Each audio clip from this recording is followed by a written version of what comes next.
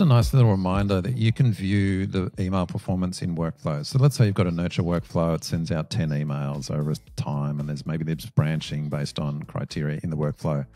So you've got this long workflow sending emails to a contact. And you're like, well, which email's working? You know, are they getting opened? Are they getting clicked? Well, on the performance tab of a workflow, if you go into details, so not when you're editing a workflow, but if the details of a workflow, you can get a performance, scroll down the bottom.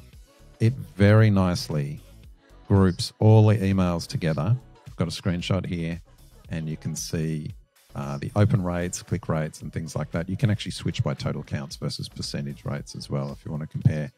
Really useful for a number of reasons. One, you can very quickly see which emails are getting opened, so then that might give you some valuable insights on subject lines, and then you can see which ones are getting clicked as well.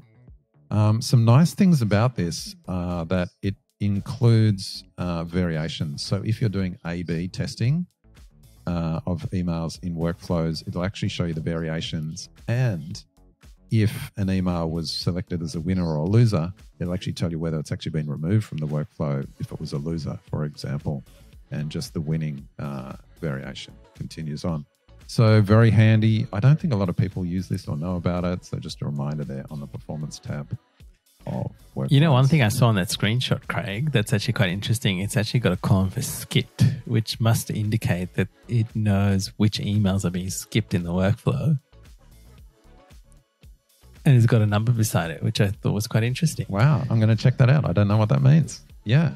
I know. I just realized that when I was looking at the screenshot, I thought, oh, hang on. That's a little new metric that we haven't seen before. Incremental improvement. Learning as we record the show, Ian. That's right. All right. And this is using snippets with personalization. And snippets are super handy. So listeners, if you are not au fait with snippets, I would encourage you to A, learn about them, but B, use them, because you could save so much of time. I know, we personally use a lot in quotes. We use a lot in tasks. We use a lot in when we're logging calls in the system, but it provides a level of consistency and continuity. And so the example we have as for the snippet was actually for a customer that we were doing, and it was used by the customer service team, and they were just using it simply for a signature. And one of the key things, once they did it, they had actually had it in the snippet.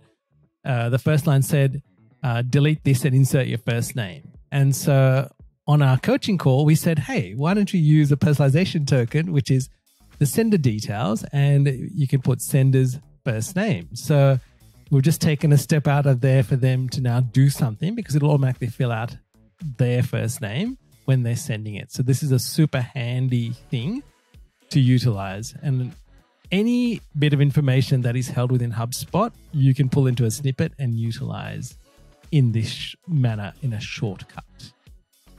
Again, it's the little things. Saves you a few seconds here and there. They all add up. Correct. Creating personalized emails. And this is the carry on from the previous episode, 246, where we talked all about personalization. What do we want to say, Craig? All right. So we've got a bunch of screenshots. Again, if you need the show notes, just sign up at hubshots.com/subscribe. Get the show notes in your inbox every Friday morning. Anyway, the value for doing that is that you get all these screenshots. However, if you're listening to this in the car, let me just explain.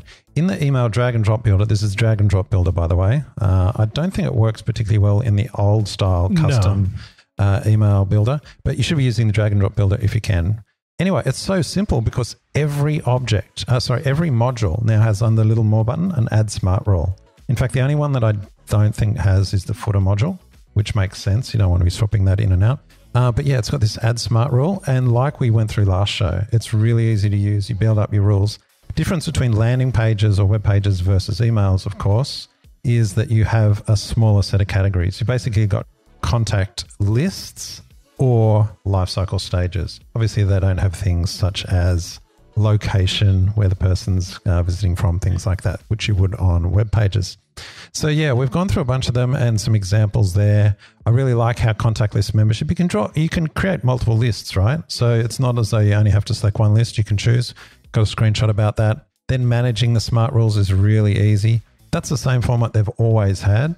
So this has been here, even when they had rich text. But everything, video, images, in fact, even dividers. You can add a smart rule on a divider. So everything's there. Got a few examples. And then, of course, once you add the smart rule, got another example in the show notes here. It's just really easy. It's highlighted with this is a smart rule. So very easy to use, very easy to see which has a smart rule applied to it.